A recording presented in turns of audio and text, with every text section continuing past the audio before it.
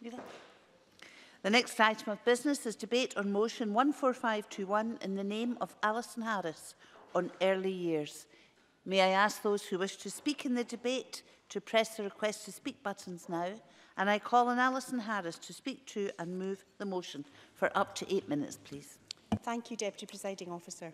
The Scottish Conservatives are pleased to bring this debate to Parliament today, and I'll start by moving the motion in my name. The motion addresses a very few serious points which have thus far been ignored by the Scottish Government. I'm hoping that we can reach cross-party agreement today and to send a signal to all the hard-working childcare partnerships throughout Scotland that their concerns will be addressed. 4 years ago, the SNP pledged to almost double childcare provision from the 600 hours to the 1140 a year by August 2020 for all 3- and 4-year-olds and some eligible 2-year-olds. Quite the headline, but one question lingered: how would this be achieved?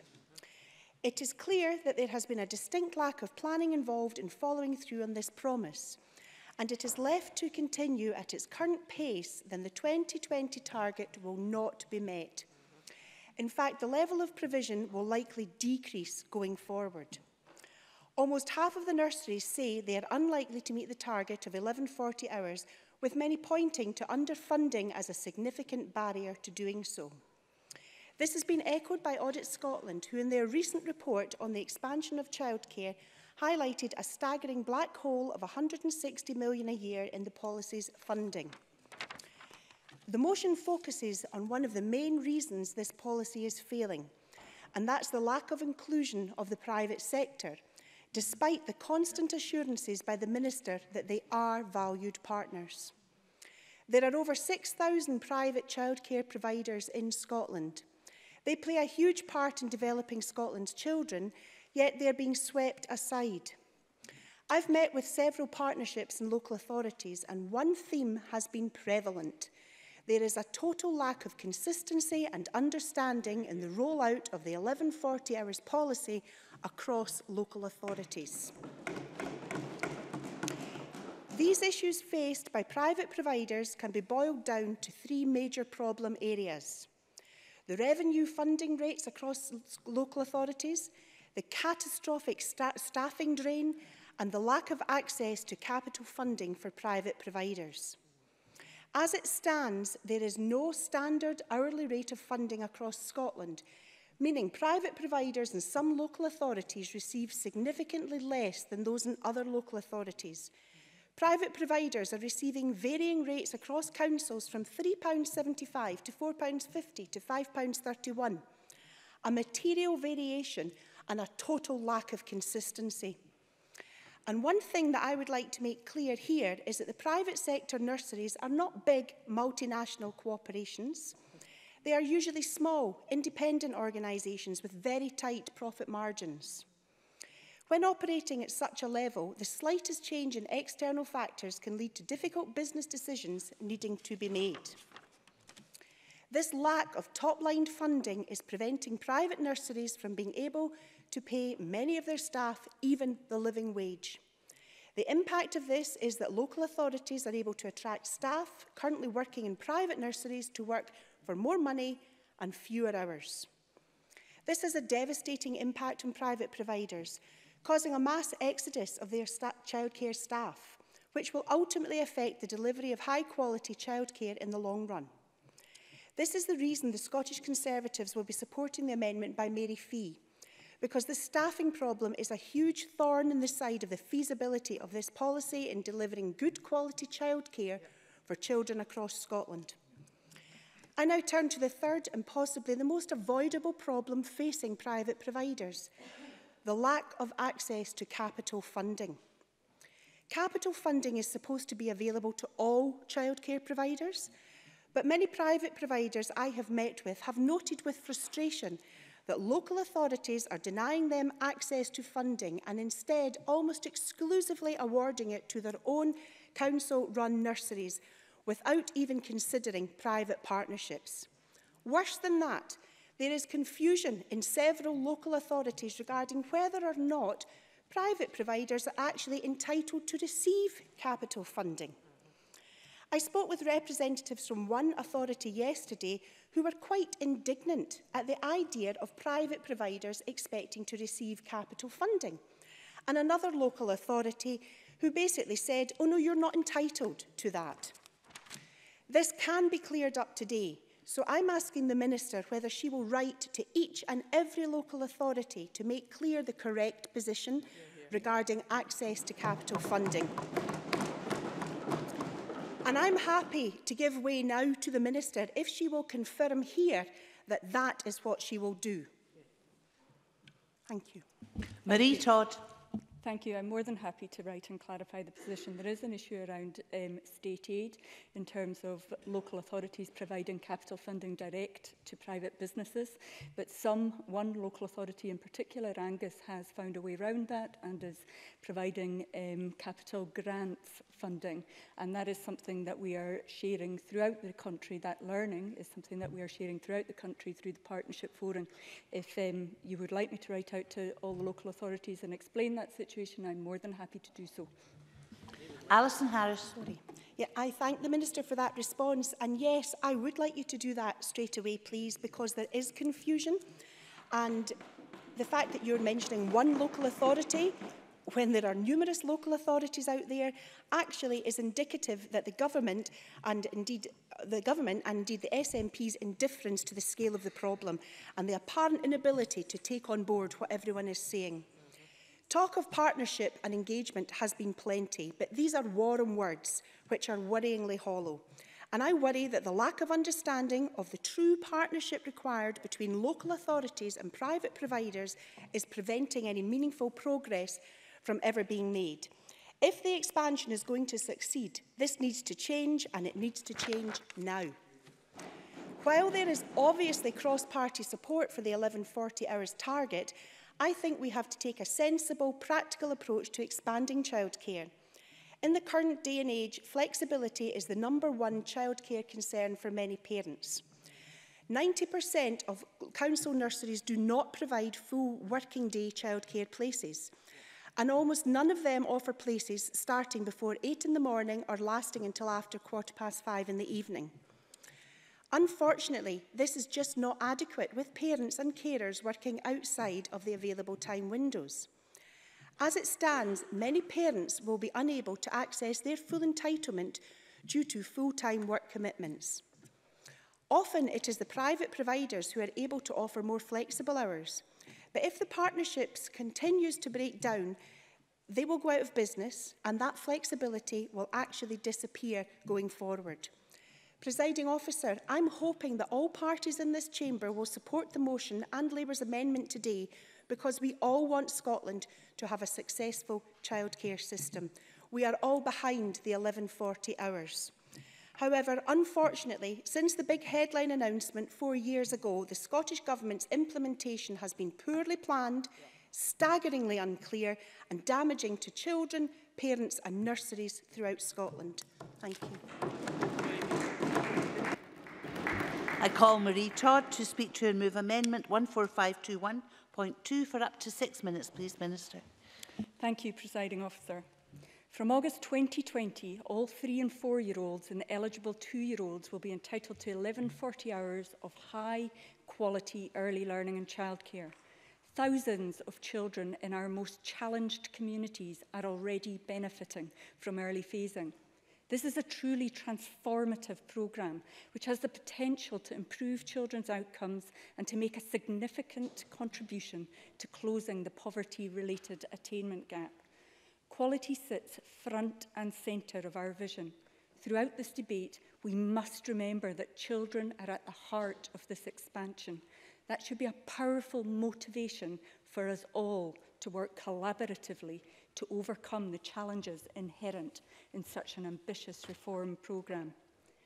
We know that high-quality provision exists right across the public, private and third sectors, and we know that provision can take many forms, including nurseries, forest kindergartens, playgroups, children and family centres, specialist voluntary settings, outdoor settings and childminding services. Funding follows the child, empowers parents to choose the provider that best meets the needs of their child. so long as that provider meets a new national standard and has a place available. Yes, I'm happy. Liz Smith. Could I thank the Minister very much for taking the intervention. I totally accept the aims and ambitions of what the Scottish Government is saying, but will the Minister recognise that there is one sector here who feel very disadvantaged in trying to promote the policy that the Scottish Government has set out for exactly the reasons that Alison Harris set out in her speech? And it's that problem that we need to address, because unless we have a fully engaged private sector that feels very ambitious, we are not going to succeed. Marie Todd. Indeed, and let me reiterate again that it's this government's view that the private sector will be absolutely crucial to our delivery of this ambition. I'll update Parliament later this year on the final standard, which will be informed by the views of hundreds and hundreds of providers that we have engaged with during our joint consultation with COSLA. The standard levels the playing field between local authority, private and third sector providers. All providers have to meet the same quality-driven criteria. There'll be an end to locally set requirements to enter partnership and an end to the capping of funded places in private nurseries. The National Standard delivers one of the most important elements of this expansion programme to ensure that all childcare staff delivering children's funded entitlement are paid the real living wage. This initiative, which will raise the incomes of thousands of low-paid workers, the vast majority of them women, will ensure that we properly value the contribution that our early years professionals make to shaping the lives of our youngest children. All members in the chamber should welcome this investment. Yes. Daniel Johnson. I thank the Minister for giving way. She rightly talks about the importance of standards, and she rightly talks about the necessity of paying people the real living wage. But when the NDNA are saying that per child per hour, that their providers are in deficit to £2 per hour per child, how does that square? Are they wrong in their calculations, or is there a funding gap? Marie Todd. The funding deal that we reached with COSLA in April secures the money required to ensure the delivery of the living wage commitment. The landmark £1 billion package, which is protected for investment in early learning and childcare, will deliver sustainable rates for all providers from 2020. The hourly rate paid to providers right across the country will increase significantly. It's worth putting on the record today that COSLA is fully behind a provider-neutral approach, which puts quality first. However, both myself and Councillor Stephen McCabe, my counterpart in COSLA, recognise that more needs to be done to ensure that local cultures and systems fully realise our shared vision for a provider-neutral, quality-first approach. I have to commend to the Parliament the partnership working principles adopted by COSLA's Children and Young People Board in September. And these will be embedded in every single part of Scotland and were developed in consultation with the NDNA. I've already heard that these principles are driving improved relationships around the country. We've established the ELC Partnership Forum. This brings providers from all sectors and their representative bodies together with local authorities, COSLA and Scottish Government to work together to identify solutions to common challenges. It is early days. The forum met for the first time last week, but it's absolutely clear from the update that Councillor McCabe and I received at the ELC Joint Delivery Board meeting this morning that a spirit of joint endeavour is already radiating from the forum.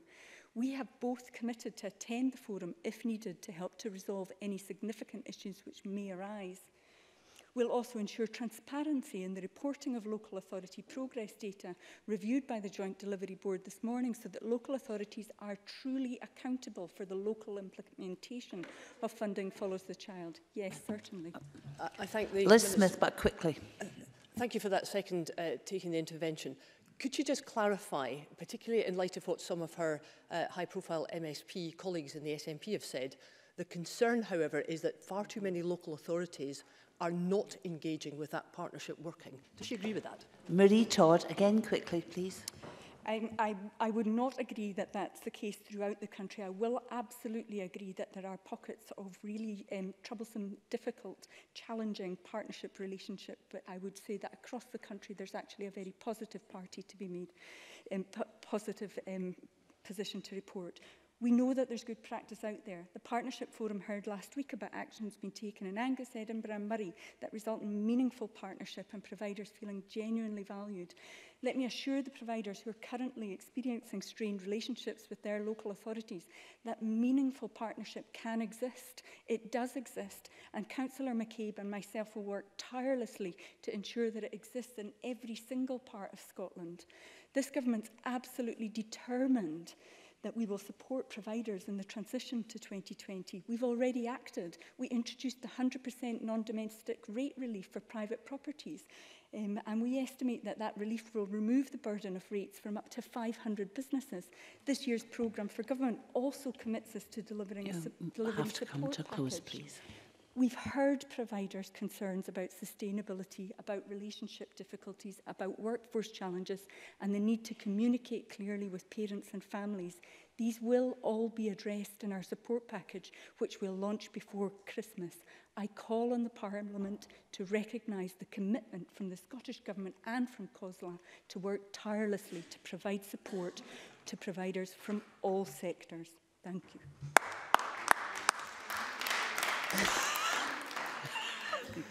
The Minister has just moved the amendment. Thank you very much. I now call on Mary Fee to speak to and move Amendment 14521.1. 5 minutes, please, Ms Fee. Thank you, Presiding Officer. Can I begin by thanking Alison Harris for tabling this motion for debate today? Childcare is an important issue which impacts on the lives of thousands of families up and down the country every day.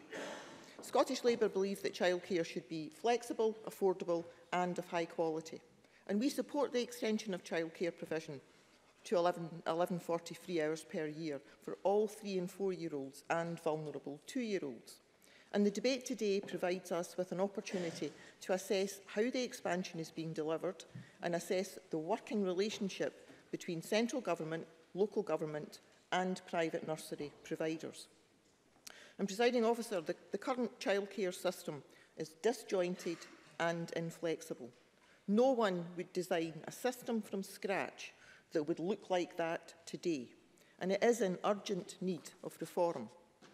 However, the mix of childcare providers we have today is essential to deliver the extension to 1140 hours.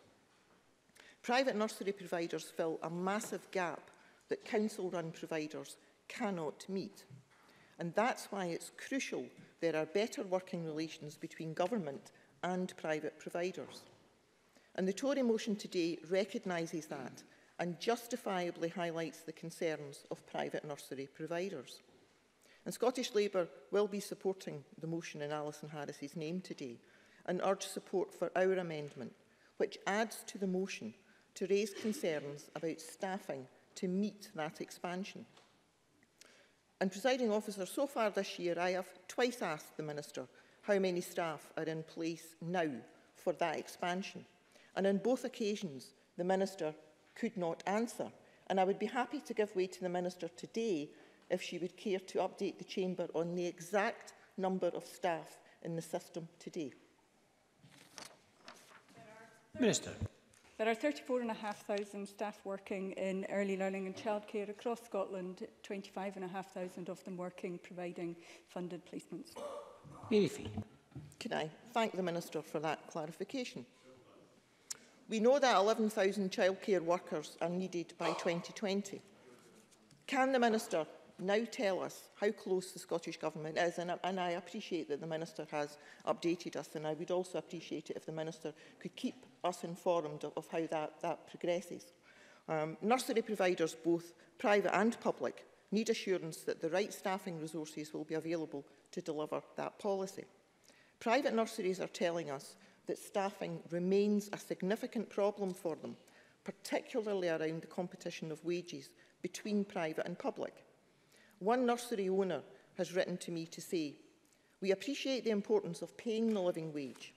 However, the current funding between council-run and private nurseries is not on a level playing field. We also hear that after staff complete training provided by a private nursery, they often leave to work in a council-run provider. The Scottish Government does need to ensure that a level playing field..." Yes, Cabinet Secretary John Swinney. I wonder if Mary Fee would accept that the Government, in the funding arrangements we've agreed with local authorities, entirely address that issue about the rates that have to be paid to enable private providers to pay the living wage. And that's part of the funding deal to deal with the expansion of early learning childcare and an implicit part of the agreement that we've reached. Mary Fee. Can I thank the Cabinet Secretary for that very helpful contribution? Thank you, and the clarification. Confidence in the private sector in delivering the policy is plummeting. That is evidenced in the freedom of information responses which have been requested by the Conservatives. The Chief Executive of the National Day Nurseries Association has warned, our members are very concerned that the current situation with funded childcare in Scotland means that they won't even survive to the expansion in 2020. The area manager of the Kirkton Home childcare chain, in writing to the Minister of Children and Young People, has warned the partner providers are literally on their knees, and I believe this ambitious policy is about to implode. The NDNA also reports that only 30% of private nurseries are able to deliver the 1140 hours of free childcare.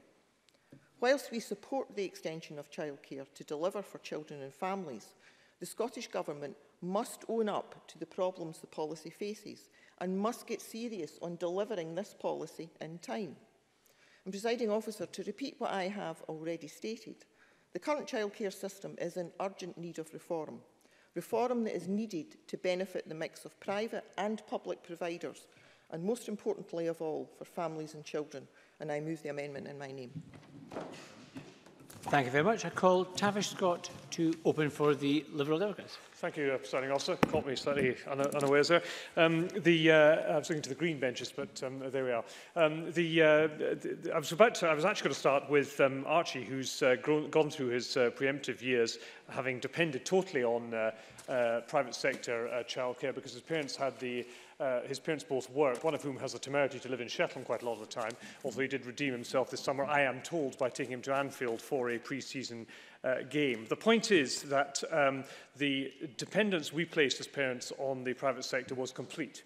And I want to reflect that in recognising the government's ambitions over the delivery of and expansion of childcare is in that it is something that parents absolutely want. But their approach, as the front benches for both Labour and the Tories have rightly said this afternoon, does need to adapt and recognise the scale of challenges that exist in all parts of Scotland, not just in some, but in all parts of Scotland.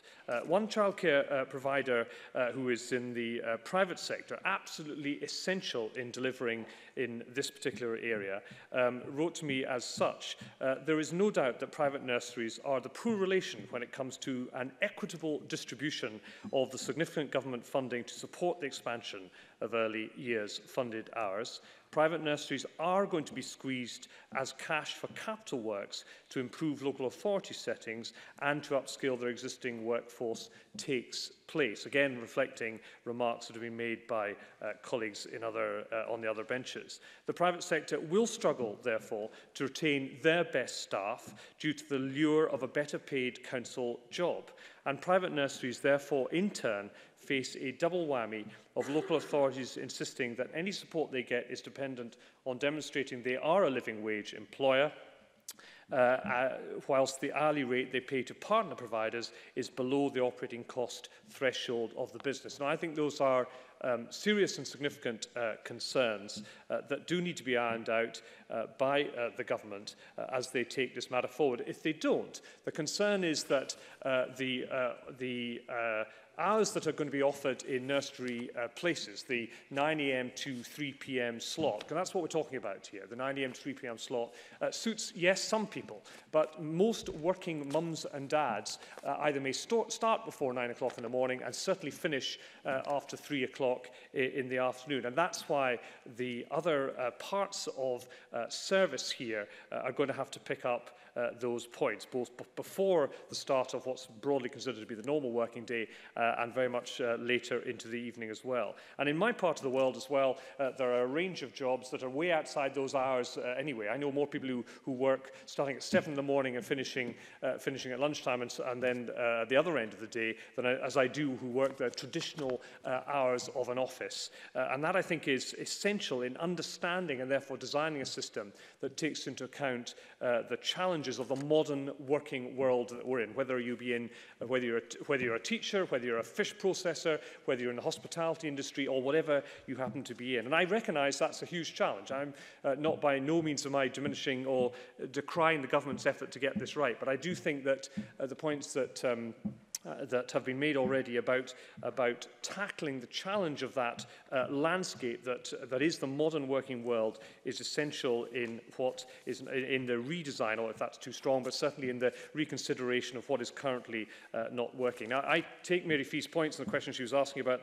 the additional staff. There have been many government's own figures on this to illustrate the depths of the problems there. But one other point I might finish with, Presiding Officer, and that is for government to recognise what they're asking, in this case of local government, but no doubt across the entire range of organisations who are providing childcare. Highland Council said just last month, in order to satisfy the government that we are delivering this programme of change, they require of us planning, monitoring, tracking, data gathering and financial reporting, which is becoming more complex and detailed. And I would ask the government also, in responding to this debate, to recognise there must be some happy balance somewhere between the necessity of auditing the use of public money and dealing with the range of reporting. Yeah, but I'll happily give me when I finish this point. I'm sorry, the Cabinet Secretary will not be able to take an intervention, but maybe in the closing remarks. In the range of reporting that is now being required, often of businesses that have very few people indeed. Thank you very much, and apologies for not giving the member advance notice that he was about to be called there. There was no Green speaker this afternoon. We're now going to be followed into the open debate. Brian Whittle to be followed by Rona Mackay. Brian Whittle. Thank you, Presiding Officer, and I do welcome the opportunity to contribute in today's debate, which I believe is potentially one of the most important and far-reaching pieces of legislation currently on the Scottish Government's books. 30 hours a week of free childcare should be a major tool in the drive to tackle health inequalities in that preventable health agenda. It's also an opportunity to help finally tackle that stubborn attainment gap before it even starts to open. So I think the goal must be to get all of our children to school age on as level playing field as possible, irrespective of background or personal circumstances. And I think furthermore it's also a huge boost to those who want to get back into work following the birth of their child. So to start off with, just to say that we in these benches are very supporters of the objectives of the Scottish Government in this piece of legislation. To achieve these laudable objectives and create that prerequisite number of quality childcare places will require partnership working between local authorities and private nursery providers. Now, I know the Minister has examples of where the attitude and approach from local councils is collaborative and reflects the way in which the Scottish Government has set out its delivery plan. However, Minister, the picture across the country of councils' relationship and treatment of partnership nursery care in many cases is far from this ideal. And I met with a number of partnership nurseries owners last week from across Scotland, and they have serious concerns as to their treatment and the sustainability within this scheme. And I don't have time to raise all their concerns, but here are some of the things they told me. They reported one council balloting for 20% of the places that should be available for partnership nursery places. Those successful in the ballot get 1,140 hours of free childcare at a rate of £5.31 per hour. Those unsuccessful, 80% of those who should be eligible, get 600 hours of free childcare at a rate of £3.43 an hour. Now, I'm pretty sure that's not what this policy was intended, Minister. I will, yes. Claire Adams. Would the member recognise that we are in the pilot stage of the delivery and that some of the mechanisms used that might not have been ideal, but it's 2020, we want to be delivering this out of the whole of the area. So there was never going to be a situation where all nurseries would be able to do the 1140 at this stage in the pilot, and recognise that there's been lessons learned from that too. Brian Whittle. Thank you, Presiding Officer. I thank you for your intervention. I think the people you need to speak to are the people that are in the gallery there that actually brought this to my attention. 2020 is going to be too late, and I don't think balloting for places is the way forward. We have councils that are supplying 38 weeks of a year, supplying 38 weeks of the year, having the audacity to ask the private providers to deliver on holiday cover. Not only is that grossly insulting, it most definitely does not have the child's well-being at the centre of the policy. We have one council allocating all SIMD 1 to 4 places to the local authority, with SIMD 5 and 6 going to private nurseries. Where's the parental choice in that? Why are we forcing those SIMD 1 to 4 children out of partnership nurseries they're already settled in? That council is taking out choice away and actually labelling children. I listen to stories of local authorities who have openly stated that they do not believe in partnership nursery childcare and they have no intention of working with them at all. They're going to take all of their childcare in-house. Nurseries who have delivered decades of top quality care, who have become an integral part of their community. Every nursery represented highlighted the issue of local authorities recruiting directly from the partnership nurseries into their local authority nurseries. They're losing so many of their highly trained staff and qualified staff that the Care Inspectorate are now downgrading them because of an increase in staff turnover. Deputy Presiding Officer, there are huge discrepancies between what the SNP government and the Minister has asked local authorities to deliver and what they are delivering. There are local authorities who are consulting and treating partnership nurses as a crucial part of scaling up of childcare in Scotland. However, as I've tried to highlight today, there are a significant number who are treating them in anything but partners. So can I ask the Minister if she will meet with the partnership nurseries represented today in the gallery and listen to their concerns directly, because, Presiding Officer, the Minister and the Government must get this right. Aspiration is not enough without a proper plan and a continued audit of its implementation. Presiding Officer. Thank you. I encourage all members to stick to 4 minutes if they can. Rona Mackay to be followed by Daniel Johnson. Thank you, Presiding Officer. There's no doubt that there is cross-party support for the transformation of free childcare to 1140 hours. No one can argue that giving children the best quality early years education is a bad thing. The Scottish Government is delivering on its promise with a £1 billion multi-year funding package. This is an amazing commitment to children and families in Scotland, and it heralds a new future for family life. Of course, a project of this size and complexity will not be plain sailing during the planning stages, and I don't think anyone would reasonably expect it to be. And so there is presently a disconnect between some private care providers and some local authorities, as the government amendment recognises, and as I have witnessed in my own constituency. So it's good that we're having this debate in the Chamber today. However, I do not believe there's been a lack of engagement from the Scottish Government, as it says in the Conservative motion, but that the problem lies with how some local authorities are choosing to implement and the rollout. I've been visiting as many nurseries, both private and local authority, in my constituency as I can this year, and I've been approached by private providers and childminders about the 1140 rollout. I've also met with Eastern Bartonshire Council to relay these concerns and to gain clarification on how their plans are progressing. Presiding Officer, the passion and care from early years workers in all sectors that I have witnessed during my visits is amazing, and I cannot praise them highly enough. On Monday, the Education Committee hosted an early years forum in Rutherglen, which included private early years providers, local authority nursery workers and officers from a cross-section of authorities. What we heard there was that local authorities have individual ways of approaching the rollout, as one size doesn't fit all, depending on the needs of the area. But this, by its nature, does muddy the waters regarding planning and implementation. We heard from private providers that communication and partnership working is far from perfect, with one of the worst offenders being North Lanarkshire, although they were not alone. North Lanarkshire has, we were told, not consulted the private sector as equal partners and used the capital expenditure money for building new nurseries, contrary to the Scottish Government guidelines, which state clearly that councils need to look at how they maximise their own provision through their nurseries, how partners can expand to meet the demand of 1140 hours, and only then look to build new nurseries. And I was pleased to hear the Minister say she would clarify this in an earlier answer. I also did hear the incident that Brian Whittle mentioned about the Scottish Multiple Index of Deprivation and children being families being dictated to, if you like. And, Presiding Officer, if this is correct, it goes against all the principles of parental choice and flexibility, which is one of the great strengths of the Scottish Government's commitment to this transformational policy. I find that quite shocking, and I'd welcome the Minister's comments when closing on whether local authorities are being scrutinised by the government on how they're implementing the rollout and how the money has been spent. We did hear from private providers that, while happy to pay the living wage, they have funding allocation concerns, which is leading to an exodus of trained staff moving to local authorities, and that childminders have in some areas been sidelined, despite being a major part of the blended model of childcare which should be offered to parents. In conclusion, Presiding Officer, it's impossible to address all these issues in a 4-minute speech, but I believe the Government will work with local authorities to address these problems and make this hugely important initiative work. We will learn from good practice, such as has been happening in Angus, Moray and Edinburgh, and failure is not an option here. We need to show that we're listening and will act on the concerns being raised without delay.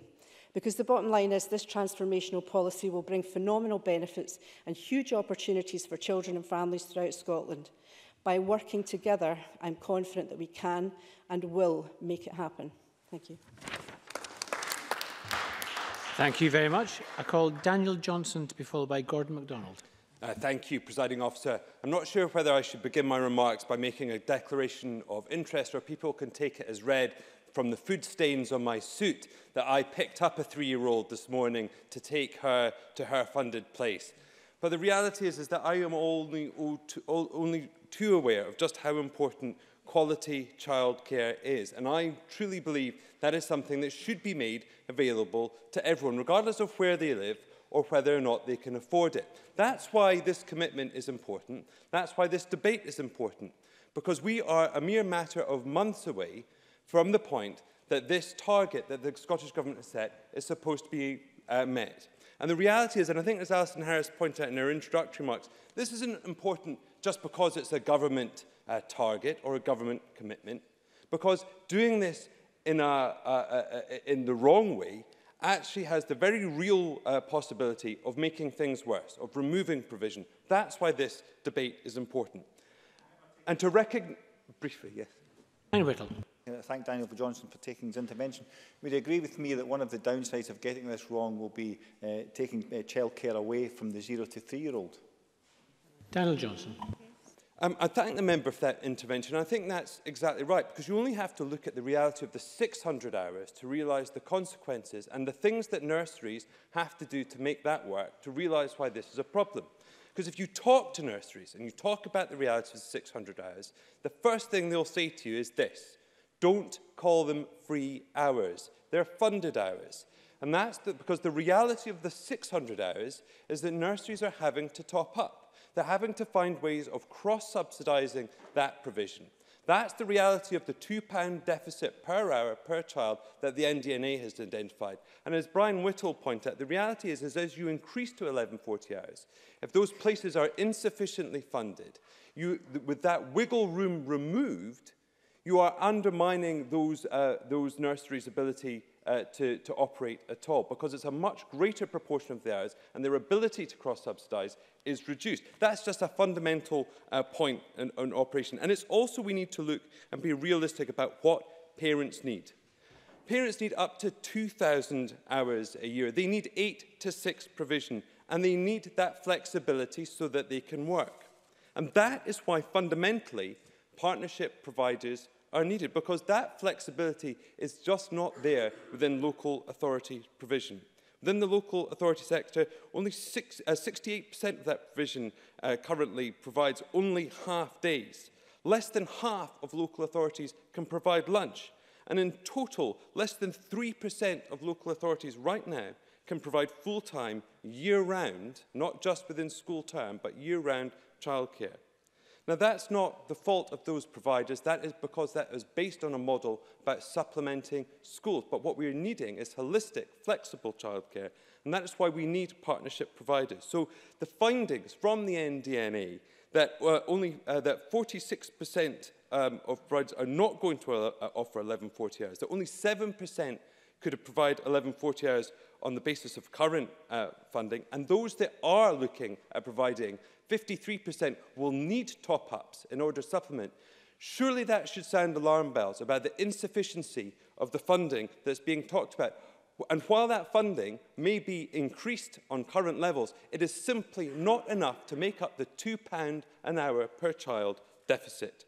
So the consequences and the implications of this, that the Scottish Government has a mere matter of months to get this right, a mere matter of months to build the buildings that need built, to train the people that need to be trained, and fundamentally to get a funding package right so that the 1140 hours can be extended and doesn't end up removing childcare provision and capacity rather than increasing it.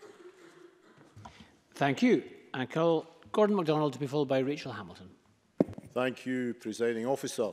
The policy of improving early learning and childcare by moving from early years provision of 600 hours to 1,140 hours is both ambitious and challenging. There is a need to increase the number of qualified staff, increase building capacity and ensure that either local authorities, private nurseries or childminders will deliver the number of places required. As a member of the Education Committee, like Rona Mackay, I attended Rutherglen Town Hall this week, where I took part in the focus groups discussing the introduction of the 1140 hours of funded childcare by August 2020. We discussed the issues with local authority representatives, private nursery providers and childminders. The major concern they all raised related to staff retention. We are in a transition period as we move towards full implementation. Therefore, not all providers have moved over to the 1140 hours provision, and that is causing problems. As providers move over to the new contract, their hourly rate increases. For example, in Edinburgh, those providers on 600-hour contracts receive £3.80 from August of this year, but those on 1140 contracts are in receipt of £5.31 per hour. The result is that providers on the new contract are able to offer higher salaries, making it difficult for those on the 600 hours contract to retain their staff. I've only got 4 minutes. I'm aware that the Scottish staffing levels are being addressed, and I am aware that the Scottish Funding Council in 2018-19 had a further increase in the number of childcare training places, delivering 1,500 additional places on HNC courses and over 400 additional graduate level places. However, this staff retention problem will remain until enough newly trained staff are in place and all providers are on the 1140-hour contract.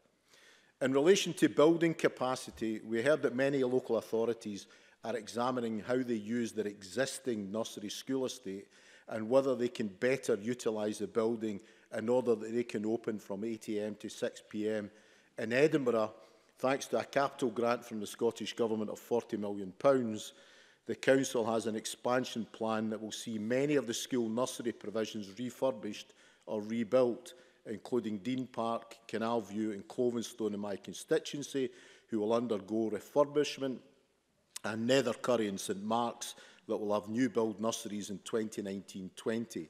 Of course, private nurseries in Edinburgh who plan to move over to the new contract can budget for a substantial increase in funding, and with 100% rates relief for day nurseries in place and the possibility of receiving a capital grant, then businesses are able to put together a business plan to grow their own nursery provision.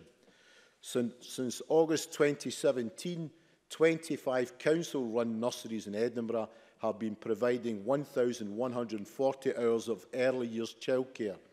And in Phase 2 from August 2018, 38 local authority nurseries will offer up to 2,520 places. That represents nearly a quarter of the 11,000 3- and 4-year-olds and eligible 2-year-olds who currently receive 600 hours of funded childcare, who are now already on the 30-week provision, 30-hour-a-week provision. Yes, there are issues that we need to address, but we should remember that the primary aim of this policy is to improve outcomes for all children and to close the attainment gap.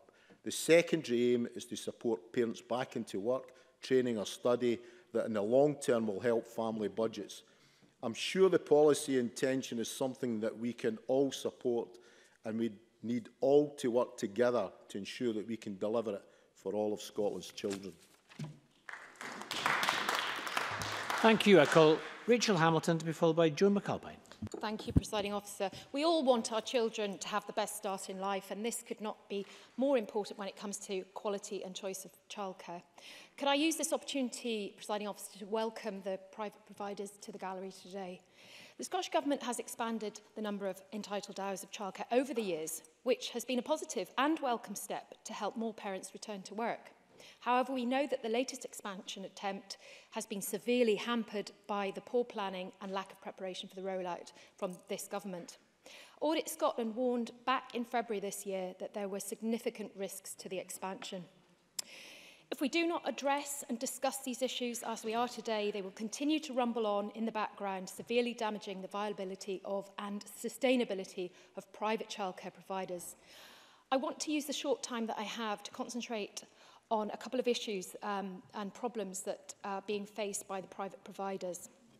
They're having to compete often unfairly with the state sector.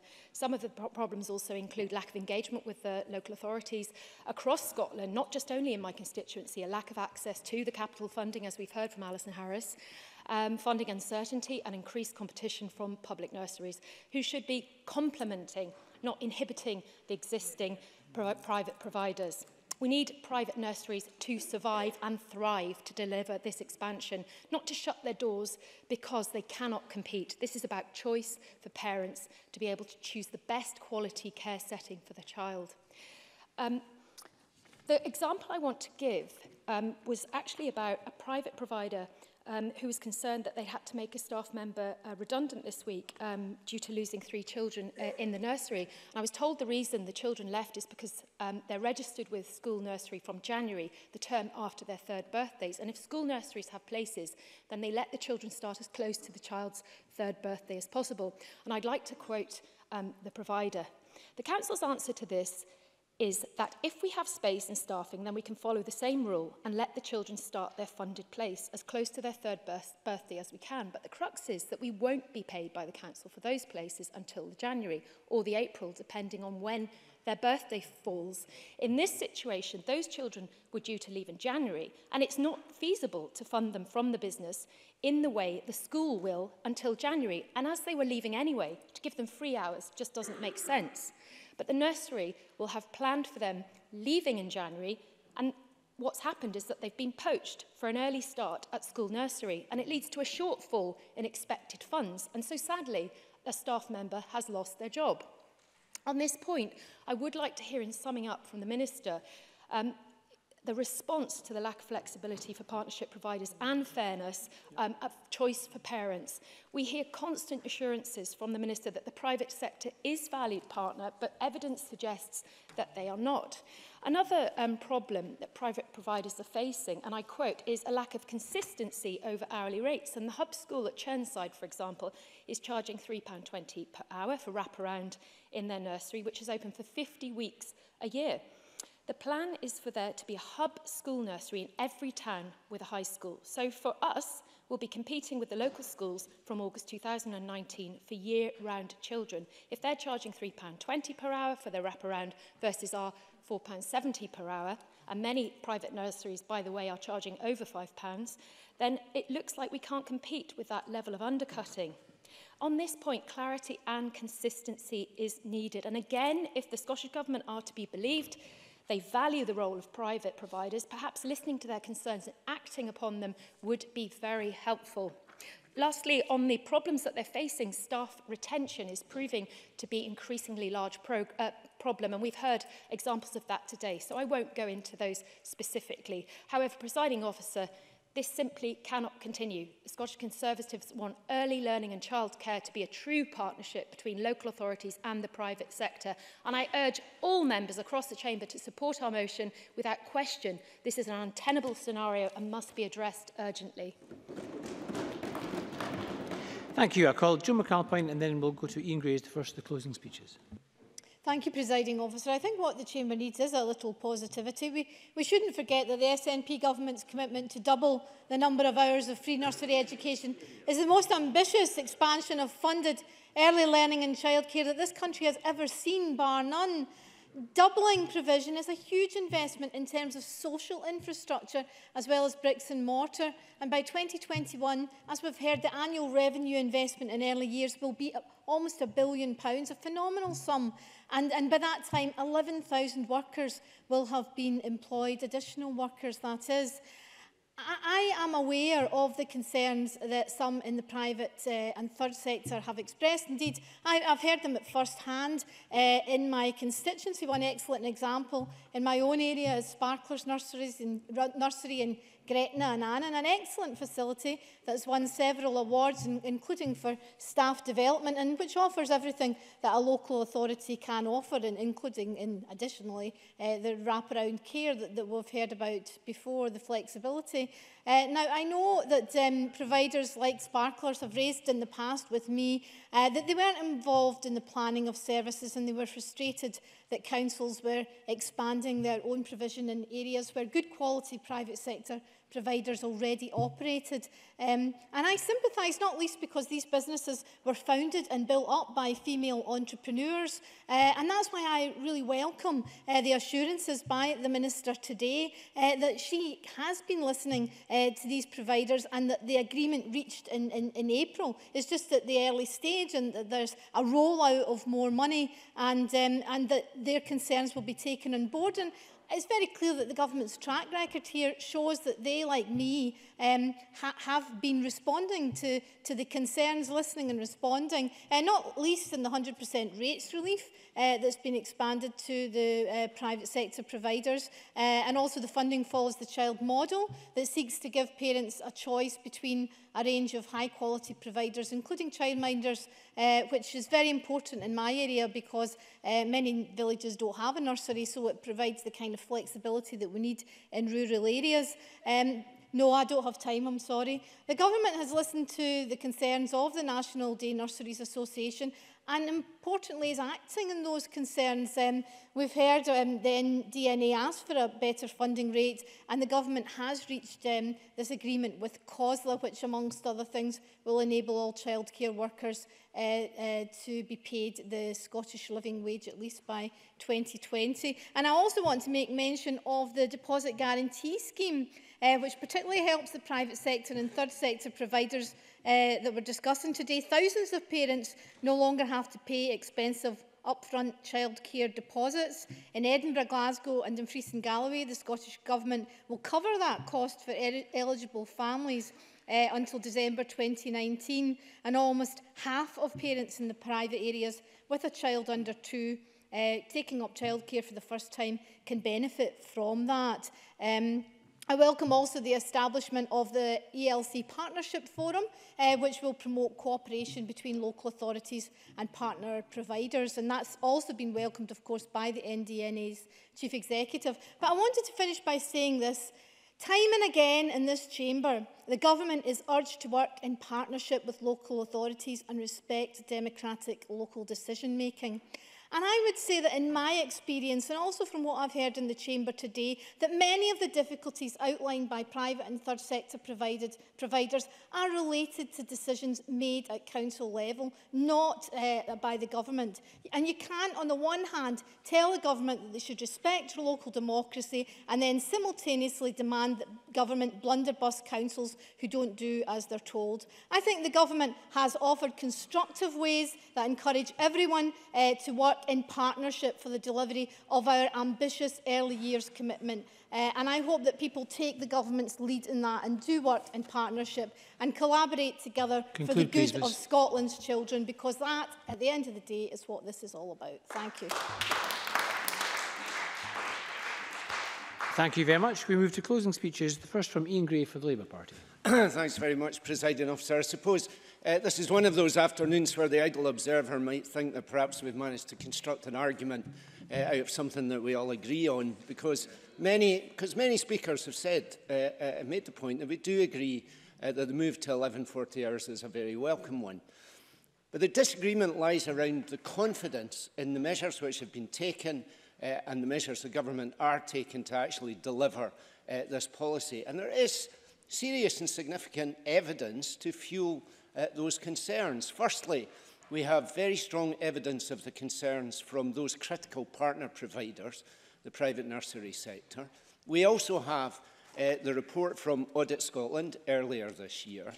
But we also have the experience of the previous policy commitment of 600 funded hours. And we know that even although that policy has been in place for many years now, that there are still many families who actually find it quite difficult to access their entitlement. Fair Funding for Kids, the campaign, have told us for months and years now of the lack of flexibility in the sector. Something like half of all nurseries, private or council, providing only half days. 90% of council nurseries only providing provision in term time. 19 local authority areas where no council nursery opens from 8 till 6 at all. Cross-border problems for those who want to place their children in a different authority from the one they live in. All of these problems still remain in the previous policy, and that's why some of those who are involved in providing childcare lack confidence in the new policy being brought forward properly and in time. And the Minister was very strong in her commitment to this policy being about closing the attainment gap and helping to address poverty, and that's very welcome. But it is the case in the current 600 funded hours, less than half of those vulnerable 2-year-olds who have an entitlement have actually been able to take that entitlement up. It is those very children that the current policy has failed. Audit Scotland comments on all of that in their report, but they also make clear that they do not believe that the 1140 policy is going to be delivered in time. They say that planning started too late, that there is a difference of view in the finances that are available, and although the report came out before the agreement with COSLA, the evidence which Audit Scotland gave to the committee did take account of that, and they also say that they cannot see how the 11,000 additional workers in the workforce are going to be found. And they take account of the measures which the government have introduced, the additional apprenticeship places and so on, but they still can't see how that's going to work. But the strongest concerns, and this has dominated the short debate we've had this afternoon, are those of those partner providers. Funding shortfalls, the pressure of paying the national living wage. And I heard Mr Swinney make the point. No, I heard you make the point, Mr Swinney, that the agreement means that there should be enough funding for the funded hours to allow them to pay the living wage. But at the moment, only 3% of private nursery providers are accredited living wage employers. So we have a very, very long way to go. And they are not, well, I don't have time, I'm sorry, they are not convinced that they will, in fact, be able to do this. And that's why 2/3 of them are saying they won't engage with the 1140 funded hours at all. That's a serious position. And I know that the Minister says it's been sorted. I know that she says that, what was it, a spirit of joint endeavour is radiating from the Early Years Forum. Minister, those partner providers are not feeling bathed in the warmth of that spirit of joint endeavour. They are seriously concerned, and we need to hear from you what more you're going to do to convince them this is going to work. Thank you. And I call the Minister Marie Todd to conclude for the Government. Thank you, Presiding Officer. The debate today has largely been focused on governance, and in closing, I aim to provide the reassurance that my colleagues seek. We have the right and robust governance mechanisms in place. We've established a joint delivery board, which Councillor Stephen McCabe and myself co-chair. It also has representatives on it from ADIS, from Solace and from Directors of Finance. So the people seeking data to assure ourselves that this is being delivered appropriately are not the Scottish Government. It is very much a joint endeavour. The board met earlier today in Greenock, where we discussed the first set of progress data I received from the local authorities, and we had an update on the meeting in the Partnership Forum. The board monitors workforce, uptake, capacity and infrastructure, and I'm pleased to report that all are largely on target. We can identify where there are challenges, and we are ensuring that action is being taken to address those challenges quickly. I want to assure the Chamber that we're also monitoring quality. We are determined to ensure that quality is maintained during this expansion. We plan to publish this information regularly to ensure that there's transparency over how the expansion is progressing, starting with the first data set in the next few weeks. We heard a report from the Partnership Forum today, and it reaffirmed our commitment. We reaffirmed our commitment to attend if required. We will work tirelessly to ensure that the pockets of excellent practice become standard right across Scotland. Let me reassure you that we haven't hand-picked quiet wallflowers for the Partnership Forum. There was really good representation there from right across Scotland and from different sectors. And I heard there was very robust challenge from many of the partner providers there. But it was an overwhelmingly positive meeting. The passion and the commitment that all of the parties feel for this expansion was palpable, as was the sense of everyone working together to the same end. I understand that there are private providers with concerns about their role in the expansion in some areas, and I hope I have provided reassurance in this regard. Our provider-neutral approach makes very clear that we value the role that private providers currently play now and will play in the future, and we know that there's more that can be done to improve engagement and involvement in the rollout of our expansion plans. Yes. Brian Whittle. Can I thank the Minister for taking intervention, and I appreciate her commitment to this programme. But can you say to the partnership nurseries that are behind me, they have said to me they feel that local authorities are setting themselves up in competition with partnership nurseries rather than that collaborative working as equal partners? Minister. I can assure you that the local authorities currently, private providers and childminders together provide 24% of the provision, and in 2021-22 local authorities expect them to also provide 24% of the provision. I'm hearing what members are saying about what's going on in their communities, and in relation to particular situations and providers, I want to reassure that I've listened. I want to reassure you that my door is open. I'm very happy to meet with any member to discuss particular issues or concerns about providers, and particularly, I want to hear about parents and children's experiences. And while I accept that not everything is perfect in our rollout programme, not everything is bad either. I want to acknowledge that there is progress, and what we are doing is already making a difference in communities and to families up and down the land. Certainly. Michelle Ballantyne. Can I ask you then, if you're saying very keenly that you want parents to be able to have choices, that the money should follow them as well, can I ask then about the right to have your childcare, your free hours, outside of the area you live in? Because I've been contacted by a number of constituents who want childcare where they work, not where they live. Minister. Absolutely. Let me reassure you that that's not going to be a problem in the future. There will be absolutely no barrier to an out-of-area placement because, as I've explained many times in this chamber, the only requirement for a parent is that the funded partner is meeting the national quality standard and has a place available. The Government remains absolutely committed to this most ambitious expansion of early learning childcare in the UK, and we have fully funded it. I want to assure you that we're making good progress. At the meeting today, I was really pleased to hear from the data returns from local authorities, which is data that they are collecting anyway, it's no extra work for them to collect it, that more than 1,000 two-year-olds right across the country are now already, at the moment, receiving more than 600 hours of funded entitlement. I am delighted that uptake for eligible twos is exceeding our forecast at this stage. Because of our policy decision to ensure that children who need it most benefit from this policy first, the first phase of the expansion was always going to involve local authority nurseries largely, because they are the very nurseries which operate in areas of high deprivation. But I can assure you, we remain committed to this provider-neutral approach. Presiding Officer, we are making really good progress on our plans to transform early learning and childcare for this and future generations of Scottish families. I acknowledge there's more we can do, and I will ensure that we deliver on our aspirations and commitment. Thank you, and I call on Liz Smith to conclude the debate.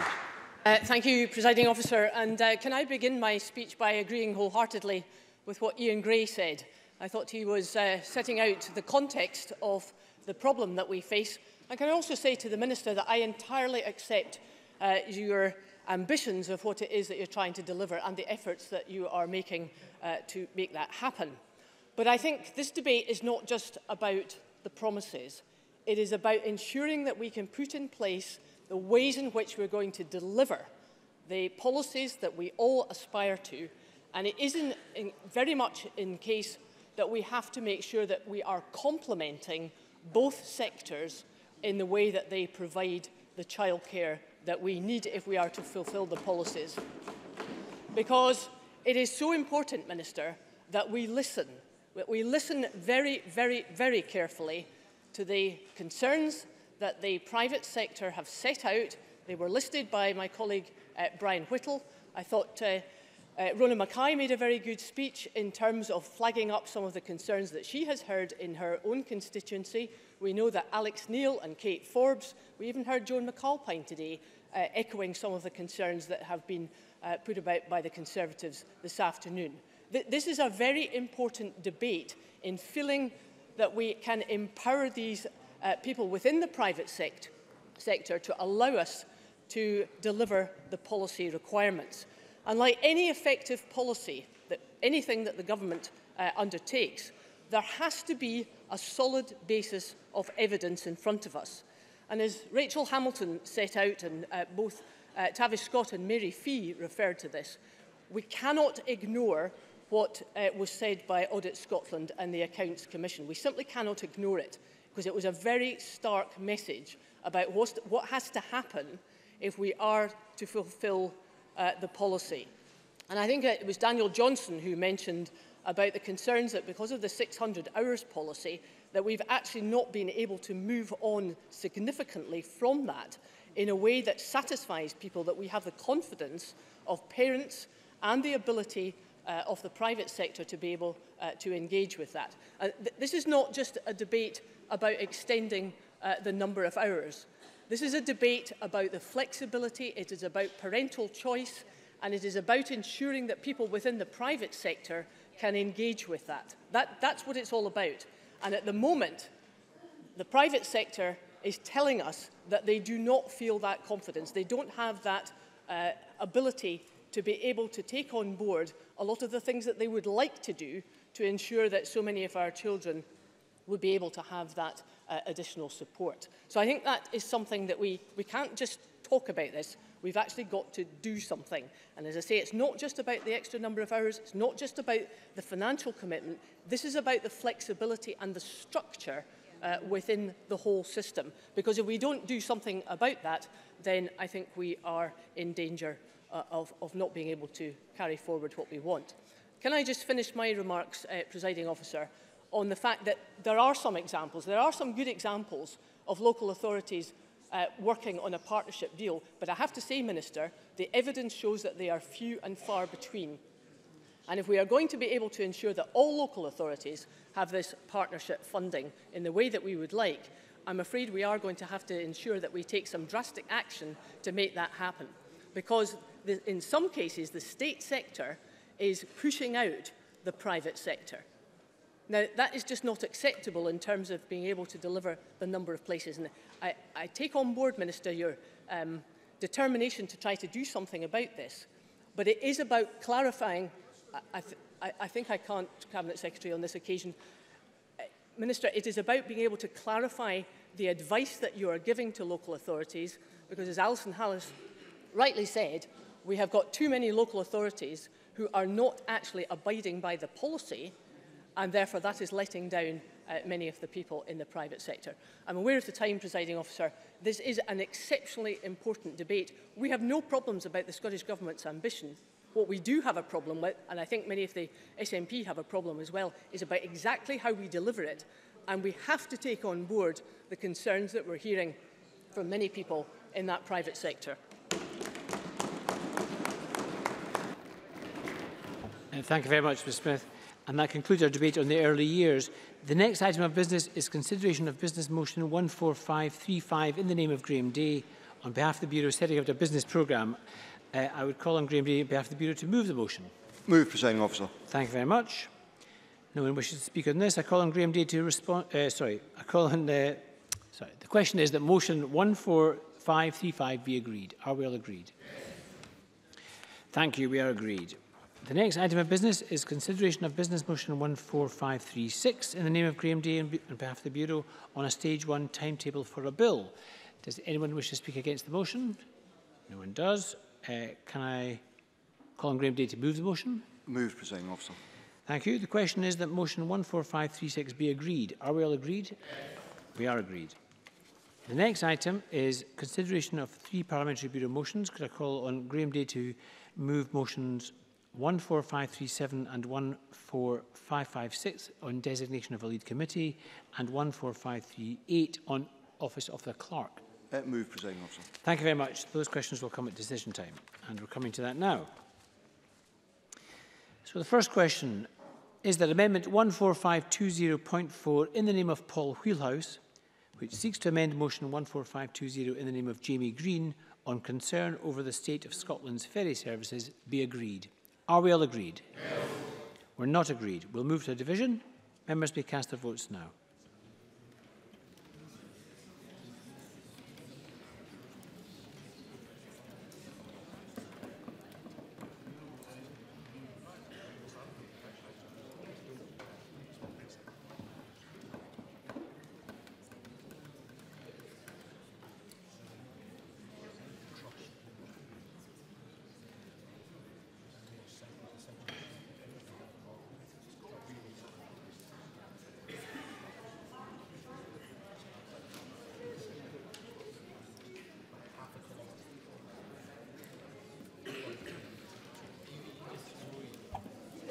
The result of the vote on amendment number 14520.4 in the name of Paul Wheelhouse is yes 61, no 62. There were no abstentions. The amendment is therefore not agreed. The next question is that amendment 14520.3 in the name of Colin Smith, which seeks to amend the motion in the name of Jamie Green on Scotland's ferry services, be agreed. Are we all agreed? Yes. We're not agreed. We'll move to a vote. Members may cast their votes now.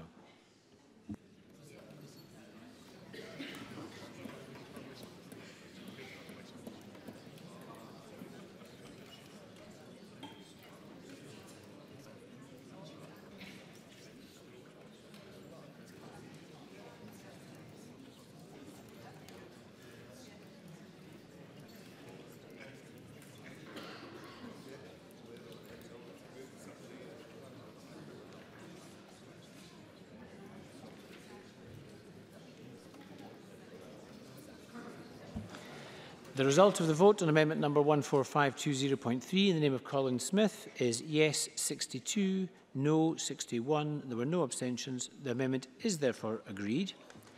And the next question is that motion 14520 in the name of Jamie Green, as amended, on concern over the state of Scotland's ferry services, be agreed. Are we all agreed? No. We're not agreed. We'll move to a vote. Members may cast their votes now.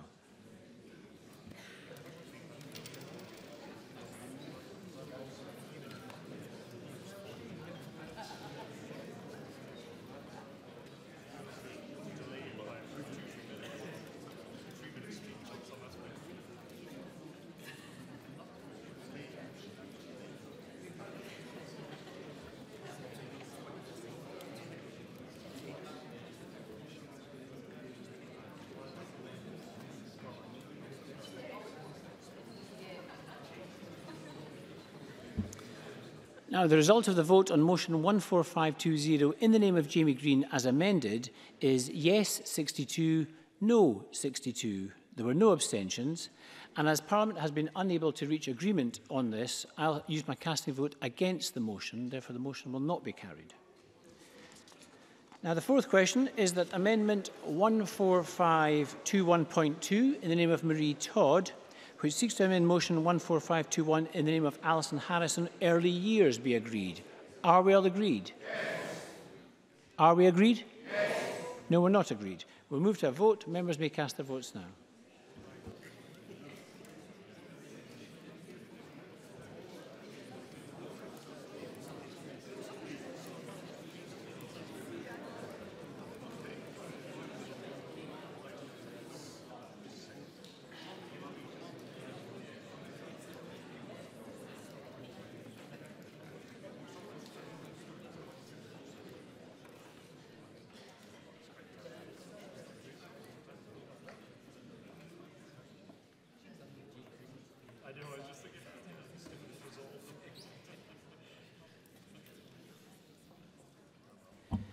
The result of the vote on amendment number 14521.2 in the name of Marie Todd is yes 62, no 62. There were no abstentions. The vote is tied and therefore the Parliament has not reached agreement again, and in this case I cast my vote against the amendment. The amendment is not carried. The fifth question is that amendment 14521.1 in the name of Mary Fee, which seeks to amend the motion in the name of Alison Harris, be agreed. Are we all agreed? Yes, we are all agreed. That is carried. The next question is that motion 14521 in the name of Alison Harris as amended be agreed. Are we all agreed? No. We're not agreed. We'll move to a vote. Members may cast their votes now.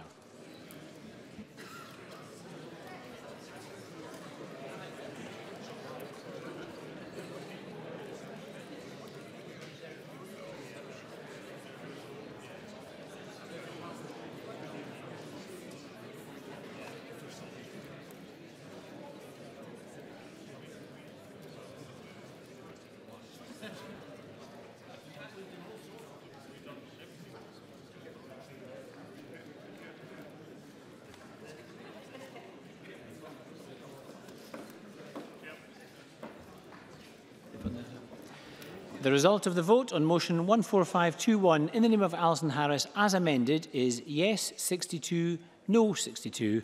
There were no abstentions. Again, Parliament has not agreed a position and I will use my casting vote against the motion, so the motion is not carried.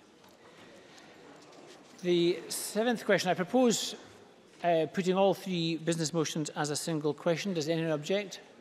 No one objects. Good.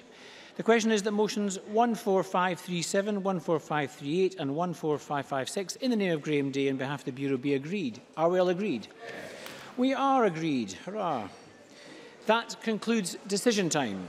We'll move now to members' business. It's in the name of Joan McAlpine on restoring the Caledonian Pinewood Forest. And we'll just take a few moments for members and the Minister to change seats.